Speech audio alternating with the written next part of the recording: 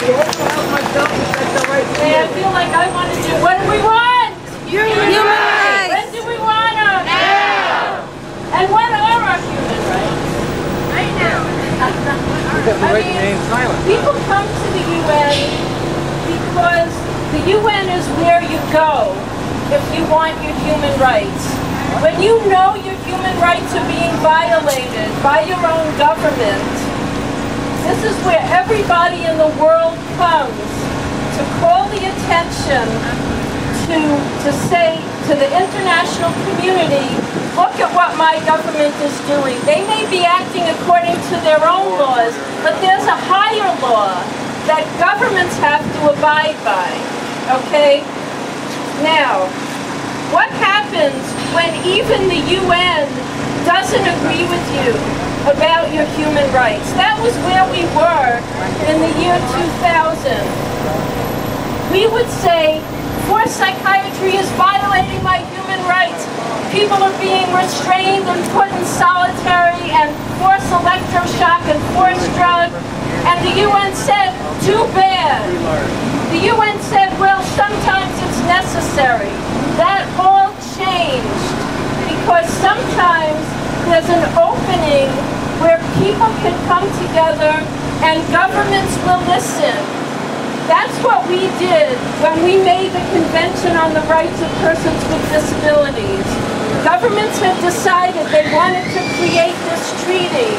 They also knew they couldn't do it alone. They knew they had to listen to people with disabilities to find out what should go into this treaty. Okay?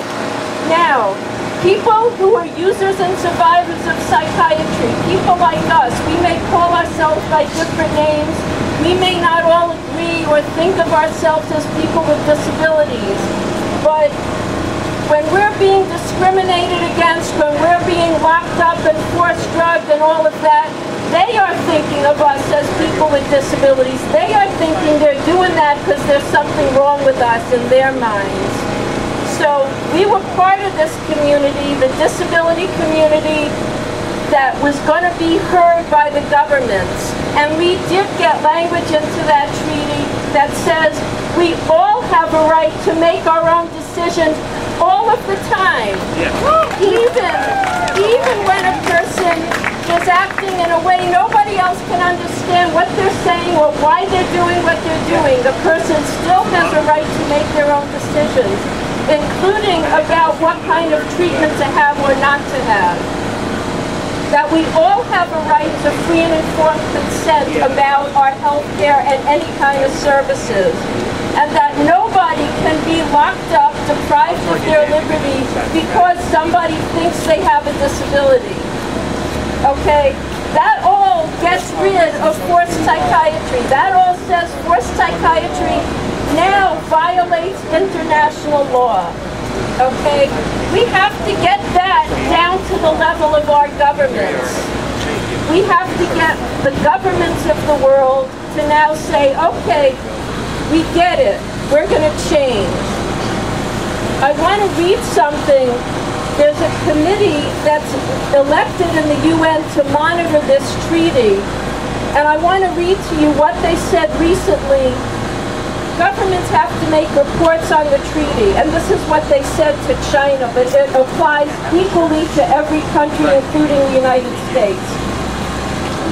The committee advises the state party to adopt measures to ensure that all health care and services provided to persons with disabilities, including all mental health care and services, is based on the free and informed consent of the individual concerned, and that laws permitting involuntary treatment and confinement, including upon the authorization of family members or guardians, are repealed.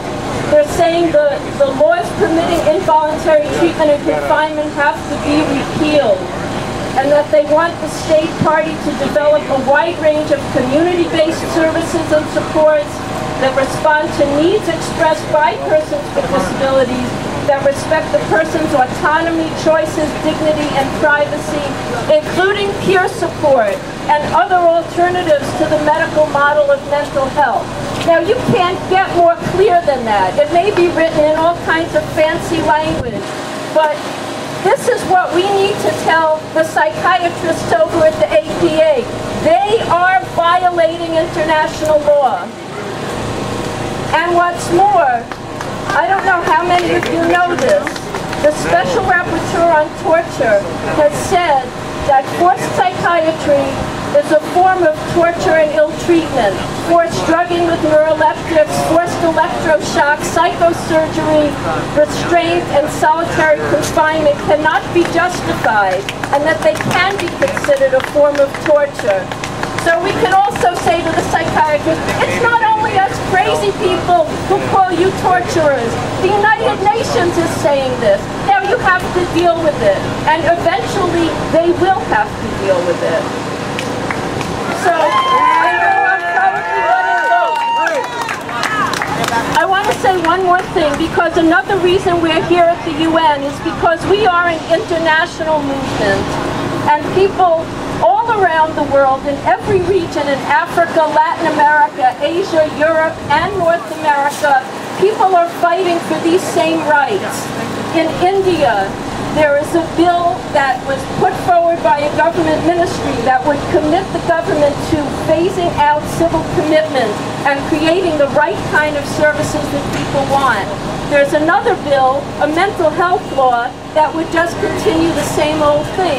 And our comrades in India are fighting to stop the mental health law and implement the law that would really create our human rights. If India did that, it would be the first country in the world to phase out civil commitment. So we've got to give solidarity to each other and work together, and eventually it will happen. So that's what I can leave you with.